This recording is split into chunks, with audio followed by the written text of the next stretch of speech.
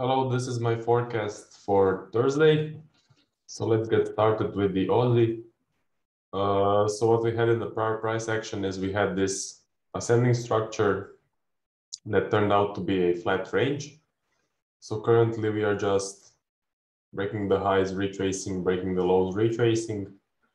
Extremely range-bound price action. So I would expect it to continue doing that. Just ranging between this area.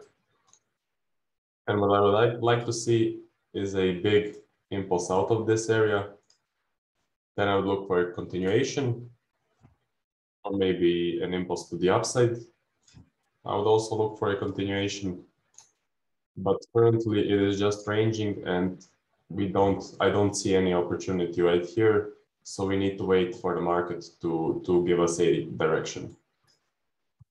For the euro, very similar story. So we're just breaking the lows, retracing, breaking the highs, retracing, just ranging in this big area. And what I expect is that we just continue with the ranges. And what I would like to see is a big impulse to the downside, then a continuation.